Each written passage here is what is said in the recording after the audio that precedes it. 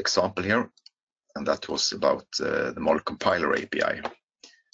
So let's create the sample model compiler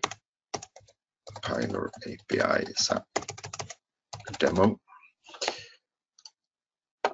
And this one is associated with the plugin perspective because it's an Eclipse plugin. And now, since I'm running in HCL, I have this option to build automatically turned off, which is recommended. So this means that if you want to build this Java project here, you have to right click and do build project to make sure that you compile this Java into class files. And once we have done that, we can launch a new executable to a new Eclipse to debug this as an Eclipse application. So what this plugin does is basically just to add a UI with two new commands. One command for generating code for a TC and another command for building the TC, so also running make once code has been generated. And here we have that other Eclipse version, and here is the UI I talked about. So we have generate and build, selected TC.js. I have here the hello world sample that I will use for this demo. So both these commands assume I have a selected TC.js. So I will select here, and then I will first run the generate command. And you can see it starts to generate code for this selected TC. And also there is a possibility to be notified when the build is connected. In this case, the plugin just opens a dialog saying that the command was successful.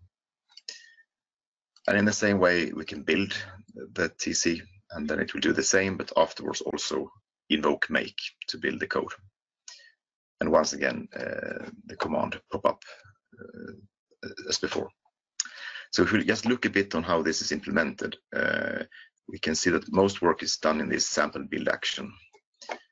And there are several functions or methods called here that are new API. There is Javadoc generated for it, so you can hover the mouse over here to read more about them. The entry point is this model compiler facade, which contains lots of methods for example, getting where the model compiler is installed, to extract all the different preferences from the UI that is relevant to it. And also then when you come down to actually doing the launching here, there is something called an iBuilder interface that describes an asynchronous builder, which you can use for launching the model compiler. You then use this build task, which you then can schedule and add a listener for with this iBuild task listener. And then you will be notified of various properties during the build, and the most important property is the result property, which will be set when the build is completed. And then you can extract some information, and in this case I'm using this get messages here to get a list of messages, build messages produced during the build. And in this case we just pop up a dialog saying that the command was either successful, or if the exit code is different from 0, then it's failed, and the number of messages that we got.